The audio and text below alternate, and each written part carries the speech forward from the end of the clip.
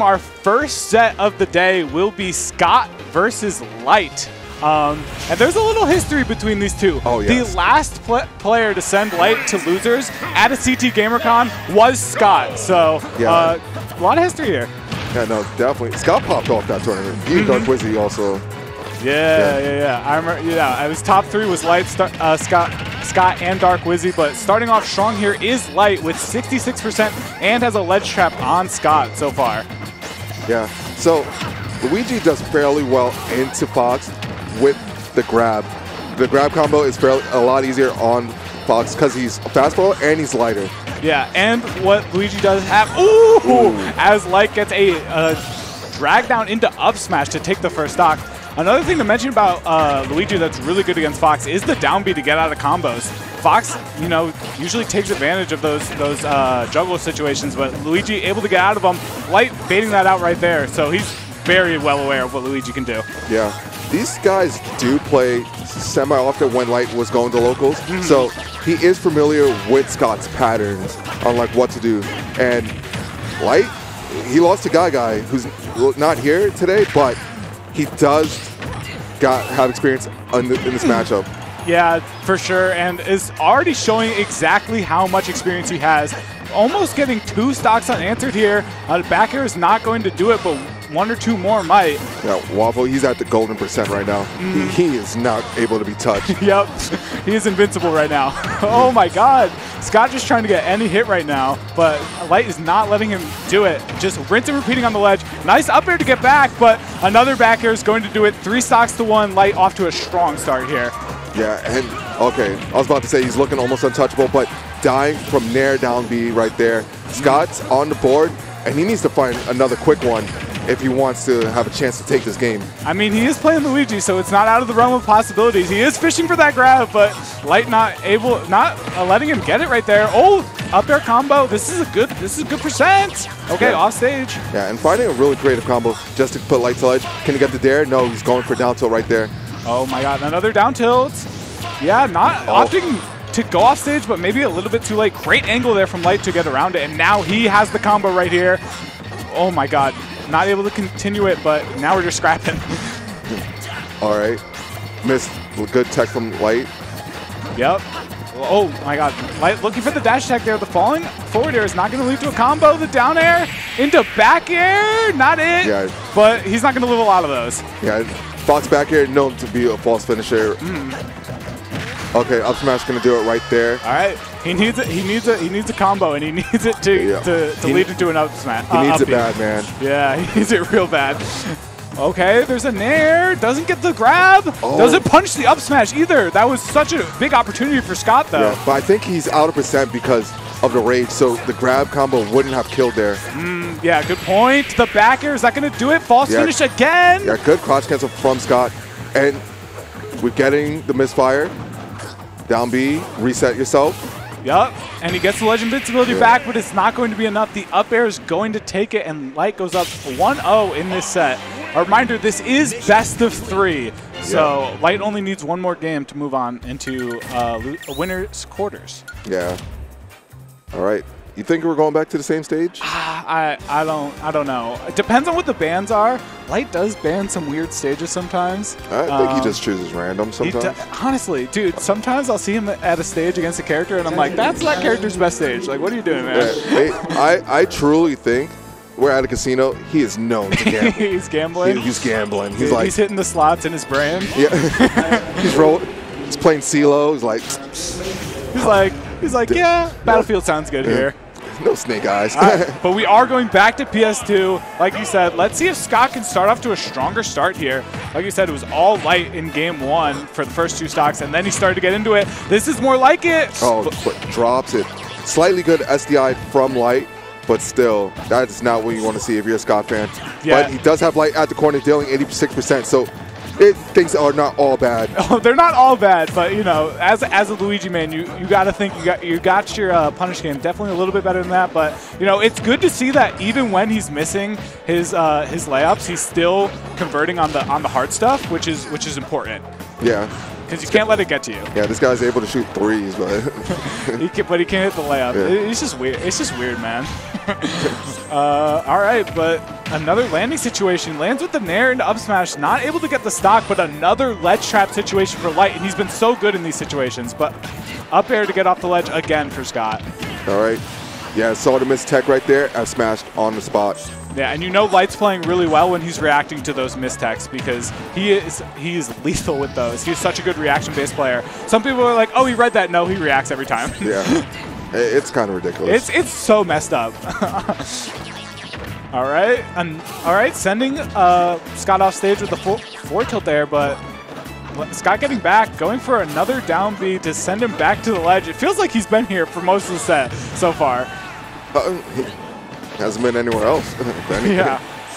He needs to get to center stage, man. That's got to be your home. Yeah, no, he managed to get center stage and kill Light with a dash attack right there. Okay, a grab at 0%. What do you got, Scott? Is this going to lead to something? He led to death. Yes, let's go, Scott. Okay, this is more like it. That's what you wanted to see in the first stock, but getting in the second stock, and now is his first lead of the set. All right, but now he's back in the juggle situation. Misfire here. Okay, he's able to make a bad. Yeah, that was a little scary there. Being under PS2 when you can't see your character is very scary, but Scott able to reversal the situation from being on the ledge to getting 63%. Very impressive. All right, okay. I like the fact that Scott is just jumping back, just saying, okay, Light, you have to come to me. I have the lead. Yeah. And I think that is probably the best situation in this matchup when, you know, when Scott's has the lead, doesn't have to be forced to approach, but also, you know, can approach if he wants to. Yeah. And we saw a rising nair. Yeah. That's definitely an unusual option from Luigi. Yeah, but it caught Light off guard, so it worked. Yeah. But the falling forward air into up air is going to do it there. Will this go to a game 3, or will Light close it out? Let's see. Yeah, I'm a believer. Oh, for sure. I mean, at this percent, Fox is going to die for most things. Yeah. Let's see. A grab, back throw. Not going to do it. All right, but can he get the edge guard, though? Not able to do it. Tries to fish for a down B. Light not getting hit by it, and then now they're scrapping. They're just Scott's looking for anything right now. He just wants it over. He wants it over so bad. Oh, nice shine. I like that. Scott was definitely not ready for that. Okay, that's going to be it. It might be. Oh, no, that move only kills when it's in the air. I don't know why. It's ridiculous. Man, I'm misDIing it every time. Yeah. Okay. Dude, oh my god, that was such a risky down B from Scott. Another juggle situation. This could be scary. Yeah, and this is just giving Light so much more hope. Yeah. Nair up smash is going to do it, and Light wins 2-0 to a former bracket demon. Yeah. The head shake off. Oh, man. All right, and for those of you who do not know, there is a multi-twitch command. I think it's !MS. Yeah. Multi-stream. Yes, for multi-stream. So yes, check that out in the description or in the chat. I believe Ling beat Melly. It looks like, so that is something that was going on over there. So just, you know, check it out as we look into these replays. Yeah. So close for Scott though. 154% on Fox. How often do you see a Fox live to that percent? You almost don't. Yeah. Like, I think that's the first time. This is a rare VOD, guys. Yeah, guys, cherish this. Stuff that normally does not happen is happening here at CT Gamercon. Tell your friends. You definitely do not want to miss it. There are so many amazing players. You just saw Light on stream, but Zomba's here, Jackal's here, Ling is here. A lot of amazing players on display. Yeah, no, definitely. Come next year if you can. Oh, yeah, for sure. This is a great venue at the Mohegan Sun. If you're old enough, Campbell bit. Exactly. If you're 21 and you go 0-2, this is the best tournament to go to because you can go to the casino But afterwards. even if you're not 21 and you're a bit younger, this is a convention. So basically you can walk around, look at the booths. There's a lot ton of vendors. Yeah, ton of vendors, ton of panels to go to if you do come here early enough. And like what? The guy from Metal Gear Solid is here. Yes, David Hayter, the voice of Snake, is here this year. He had a huge line. I was like, that's crazy. You know who's here, guys? Lupe Fiasco. Think about that. Think about we have Lupe Fiasco here at CT Gamercon. Yes. Yes. I've heard. I saw it. It's real. He's upstairs right now. Yeah. So definitely, definitely check it out. No. All right, but it looks like we're waiting on some winner sets to end. Yeah. Oh, Ling and Burst. Yeah. Right. So how's your day been? My day's been good. You know, I got here. Bracket's been great. I bought Diddy Kong Racing DS at one of the vendors, which was cool. Full price? Yeah. Oh, that was like $10. $10. Okay. Yeah, not bad. So that was the best part of my day. So and then the upsets have been crazy to see.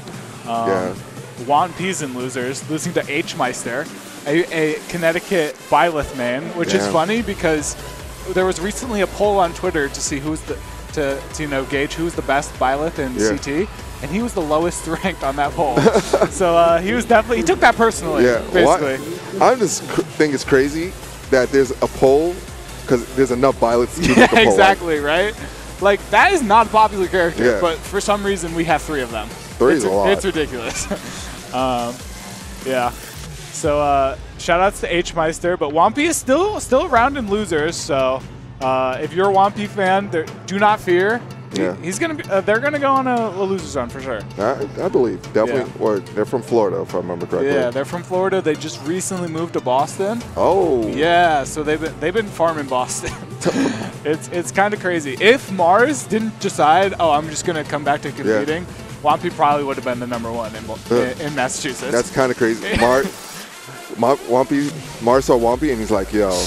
I can't let you do this. You just moved here, not in my place. No.